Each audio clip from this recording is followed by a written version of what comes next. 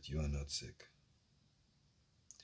Observation is key. Look at all this shit that's out here going on for what it is. You know, and as I said before, we're gonna be doing something. I feel we're gonna jump back to every day. Every day, because there's so much shit going on out here that, and it's organized chaos, right? We know this for a fact, it's organized chaos. But then people getting so carried away with it.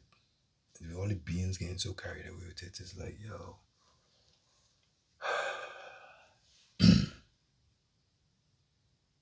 So I see, I just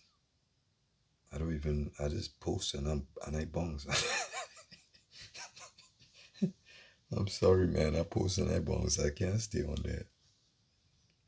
No, because everybody has a story. Everybody has information for you, which is not a bad thing. But if that information is just generating another belief, what good was it?